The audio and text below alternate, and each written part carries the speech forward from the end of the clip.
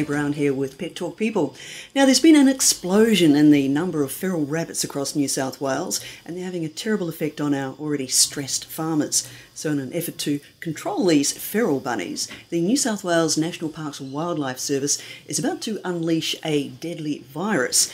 However, it does come with a potential downside for pet rabbit owners. To find out more, Brian caught up with Dr. Jayne from the Animal Referral Hospital here in Sydney to find out a lot more about this Rabbit Hemorrhagic Disease Virus, better known as the Calicivirus. The Calicivirus, it sounds pretty deadly. Can you describe what it is?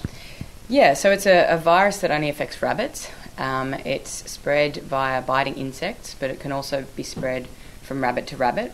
And it causes, unfortunately, hemorrhage, so bleeding from internal organs, but also elsewhere. Yeah. So why is it being released? I mean, there's a media release came out from Animal Referral Hospital saying it's being released in the Ku-ring-gai area. Is that right? Yeah, that's right. So a lot of the northern Sydney suburbs, they're about to re-release Calicivirus. Mm-hmm. So Calicivirus is a virus that they've used for biological control, which means that they're using it to stop the feral rabbit population from growing. Mm-hmm. And it has been used for many years now.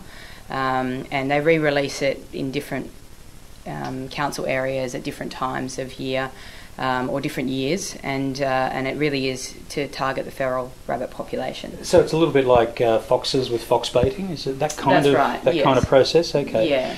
And obviously people with pet rabbits are going to be a bit concerned about this. What are the signs of having a problem with your rabbit, and when should you call your vet? Yeah, the signs are pretty nondescript, unfortunately, so it's hard to know. Rabbits usually become lethargic, so they sort of lay around a lot. Mm-hmm. They don't want to eat. They're not really responsive to their owners. They just kind of sit in the one place. It's a very quick disease, unfortunately, so within 48 hours it can cause death.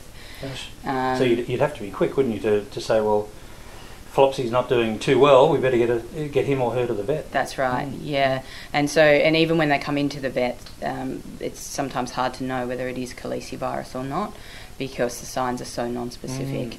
But usually if it's a very quick progression of disease, then we consider it to be a Calicivirus. Yeah. Okay.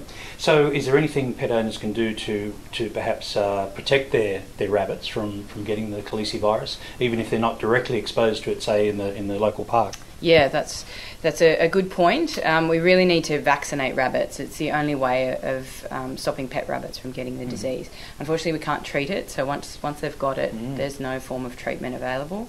And because it's so quick, we don't even really have the time to try. And so yearly vaccinations are the only way to stop the disease in pet rabbits. So another good promo for vaccinations. Definitely. Which I'm all for. It's fine with all kinds of animals. Okay, well, let's hope that we do, I suppose, cull the feral population of rabbits, because they are quite destructive animals, despite being very cute and fluffy, a lot of them. Yeah. But also that our pets, pet rabbits, stay safe as well. That's right. Dr. Jayne, thank you very much. Thank you.